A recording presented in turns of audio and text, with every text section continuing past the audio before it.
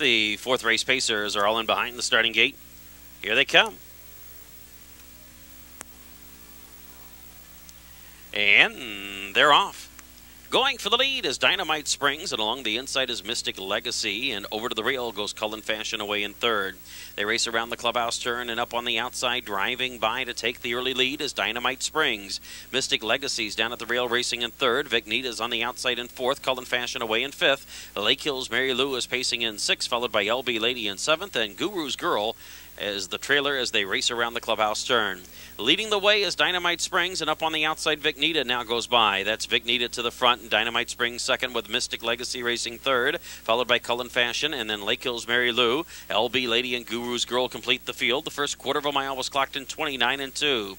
They're racing up the backstretch, and Vic Nita is the leader, and Dynamite Springs is racing second. Mystic Legacy completes the top three. Cullen Fashion is racing fourth. Lake Hills Mary Lou is fifth. LB Lady and Guru's Girl trails the field.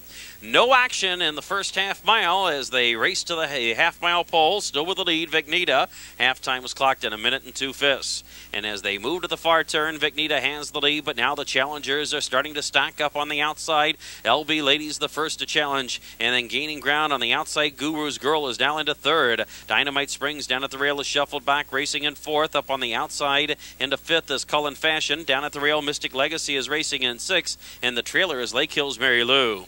They come to the top of the home stretch, and still with the lead is Vic Nita. Guru's Girl is guided 3 wide by Jeffrey Edwards, and Guru's Girl is going to the lead as they turn for home, 3/4 and 1:31-1. They race through the home stretch, and that is Guru's Girl out in the center of the racetrack, taking the lead with authority. And Cullen Fashion is chasing second. Along the inside, Dynamite Springs is loose and coming on in third. Jeffrey Edwards takes a peek back over his shoulder. There's nothing coming. You're home free with Guru's Girl. Guru's Girl in front. Cullen Fashion finishes second. Close for third, Dynamite Springs and Mystic Legacy.